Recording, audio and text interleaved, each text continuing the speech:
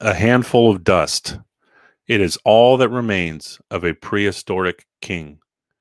A valuable archaeological find in Arizona, evidently the tomb and remains of a monarch of an unknown age. Among the most valuable discoveries ever made on the American continent from an archaeological standpoint is the tomb of a prehistoric race recently unearthed at the village of Crittenden, Arizona, right outside Florence. The workmen had penetrated at some 8 feet below the surface of the ground what they took to be the stone of a soft, friable nature, but which was evidently masonry of very superior workmanship when they reached the tomb itself. This was composed of a large, square blocks of stone, which was identified as red or rose granite. Incredible here. You look at rose granite, shaping and cutting rose granite.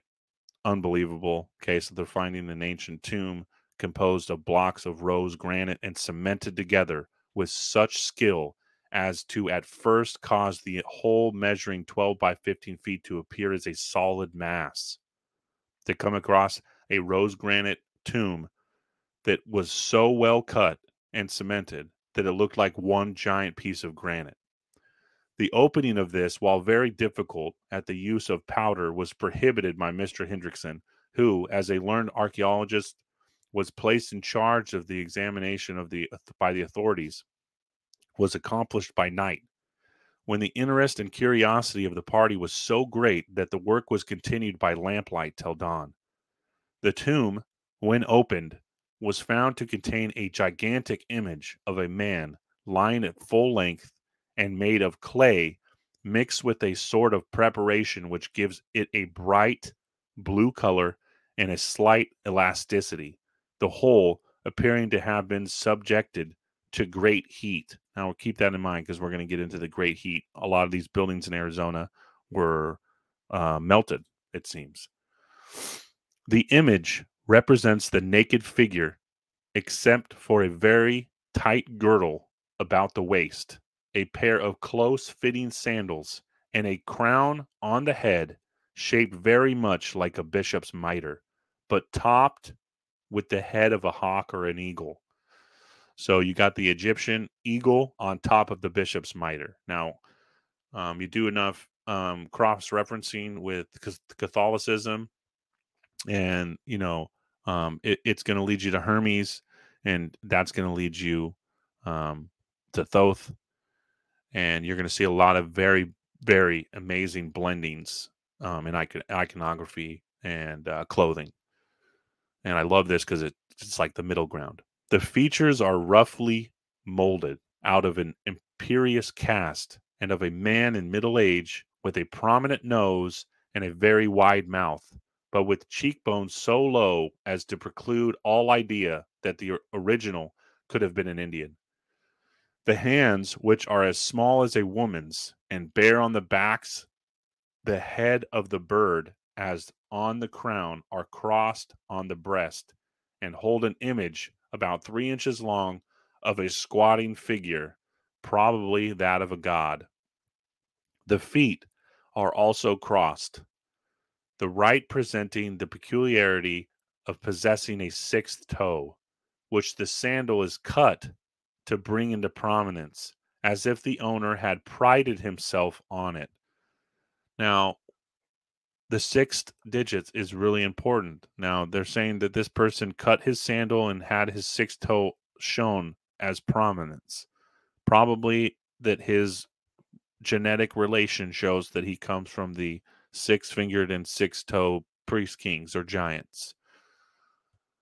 If you haven't looked into that on your own, I probably won't be touching on that in any of these series here. But if you haven't heard it, go look into it. I have a lot of articles on my Twitter if you want to find six-toed giants, double rows of teeth. It goes on and on. The hair of the image is dressed in thick curls on both sides of the head, reaching to the shoulders and brought down to the brow of the forehead. Careful examination of this clay figure revealed that it was merely the elaborate coffin of the real body and could be opened from the back.